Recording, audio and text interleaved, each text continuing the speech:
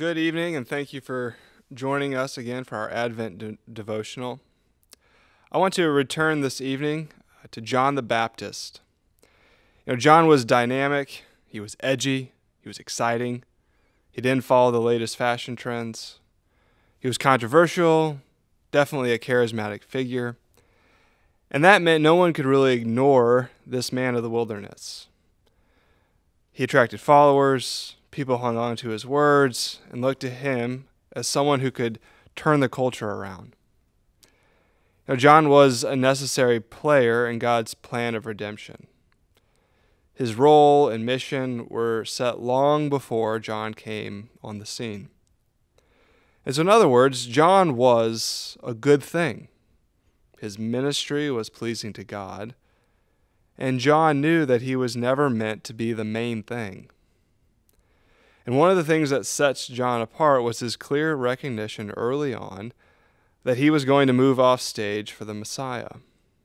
He didn't stay around too long like so many of our favorite TV shows end up doing. Instead, even as people came out to John, he was reminding them that he wasn't enough for them. There are a lot of things, especially this time of year, claiming that they will be enough for us. Lots of things that argue they're all we need. And the truth is, many of those things are good things. But they are good things claiming to be the main thing.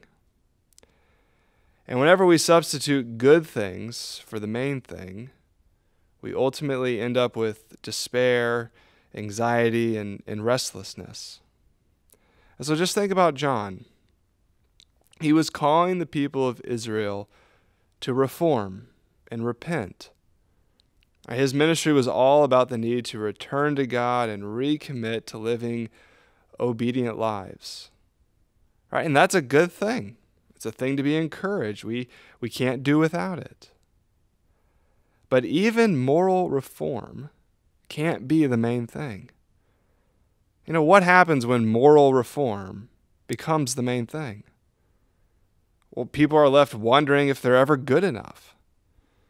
And most likely, it leads to self-righteousness and pride and then all sorts of other sins.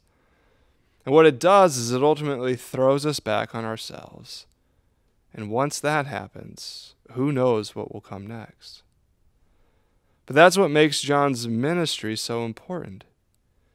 He called the people to repent and reorient their lives. But he made it clear that that wasn't the ultimate or main thing. The main thing was that the Messiah was on his way, and only the Messiah could usher in the change that was desperately needed. Only the Messiah could bring about the cleansing that could wipe away the ravages of sin. There are many good things for you to celebrate this year. And it's been a difficult and unusual year. But the main thing hasn't changed. All that has happened this year hasn't diverted our course. Maybe plans have shifted, but our hope certainly has not. And so once again, we are in Advent, preparing to celebrate the great news that God has come to us, that He took our nature to redeem us. And as Christians, our lives do not need to be marked by despair, anxiety, and restlessness, because like John, we know the main thing. We know about the Savior who has come into our broken, sinful world to redeem it all. And so I encourage you, be a John this time of year. Be a voice in your family and among friends that cries out, "The one we need has come. He is Jesus. He is our peace. He is our salvation." Thanks be to God.